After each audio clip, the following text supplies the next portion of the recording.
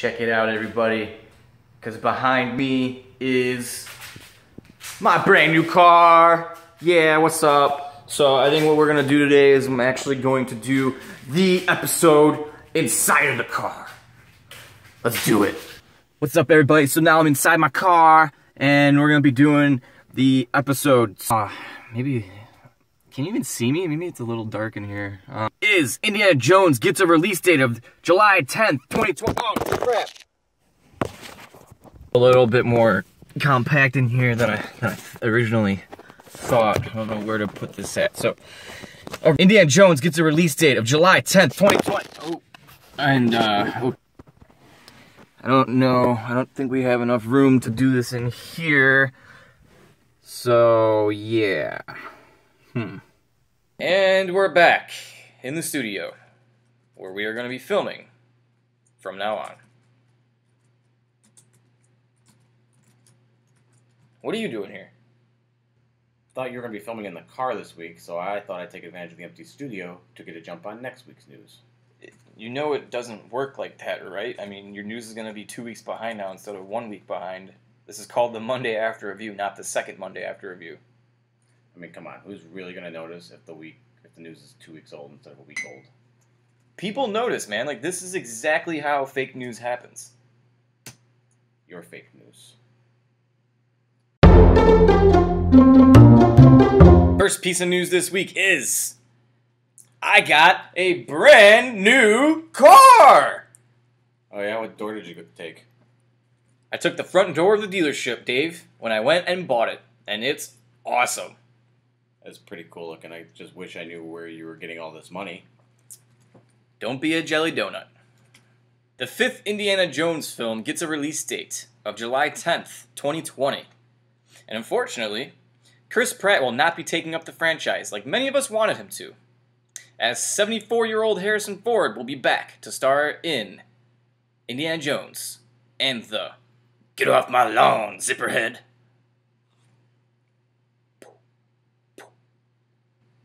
Why are you doing that?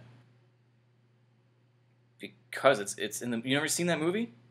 Indiana Jones? Of course I've seen it. No, not Indiana Jones. Prison Break made a return last week after 8 years of being off the air. Them Schofield brothers just can't seem to stay out of trouble. When asked Michael Schofield about what he was most looking forward to on this season, he said, not dropping the soap this time the whole way through. And of course, finally getting the chance to break El Chapo out. Last week, Activision made a big, really big, world's biggest, greatest ever announcement. It's gonna be huge. Call of Duty World War II. No, that's Battlefield 1. Can we please get Call of Duty World War II?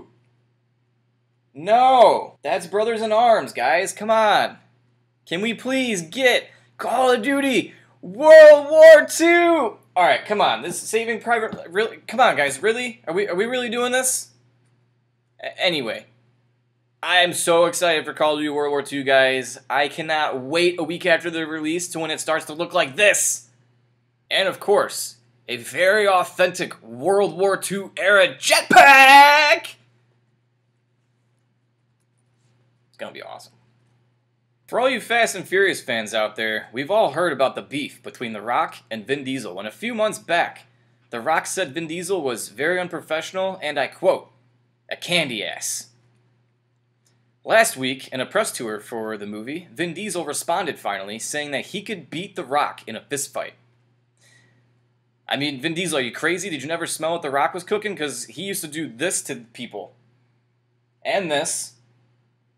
And this. The candy ass. But, to Vin Diesel's point, he did do this in the last Fast and Furious movie.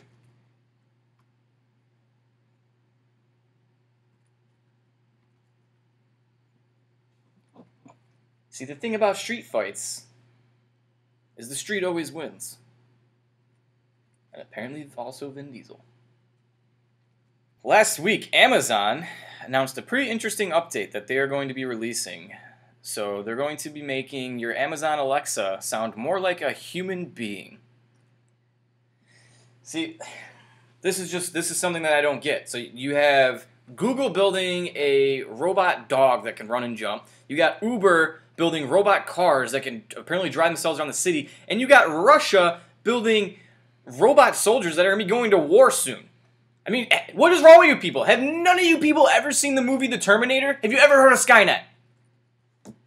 I mean, it takes one of these things to think for itself, and the whole world goes to shit. I saw that movie. Gave it 5 stars on Netflix. The sequel's pretty cool, too. That's great, Dave. Alright, everybody. That has been this week's Monday After Review. Thanks for tuning in. I hope you enjoyed what you saw. As for myself, I'm gonna go drive my brand new car. And as for the rest of you, you can enjoy my brand new episode next week. No, they won't, because you're gonna be in Texas. I know. Alright. Have a nice day, everybody. And here's a video of a guy trying to do hardcore parkour. The video's hilarious. Go, go, go, go, go, go, go, go, go, go. Thanks for watching all the way till the end, everybody. If you liked what you saw, please subscribe and like us on Facebook at facebook.com/talentsclaw. And if you didn't enjoy it, just subscribe anyway. It's free, who cares?